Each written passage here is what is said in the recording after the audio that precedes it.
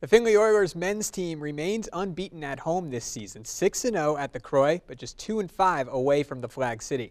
Tonight, Charlie Ernst and company, winners of 6 of their last 7 at home for Ohio Dominican. Panthers have won 2 in a row, and Liberty Benton grad Adam Sitlak with a career-high 15 points in last Saturday's ODU victory over Northwood.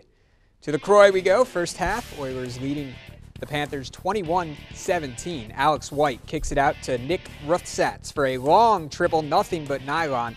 It's a 7-point lead. Next time down the floor, John Staley, the rebound and the putback, 16 points, 8 rebounds for Staley.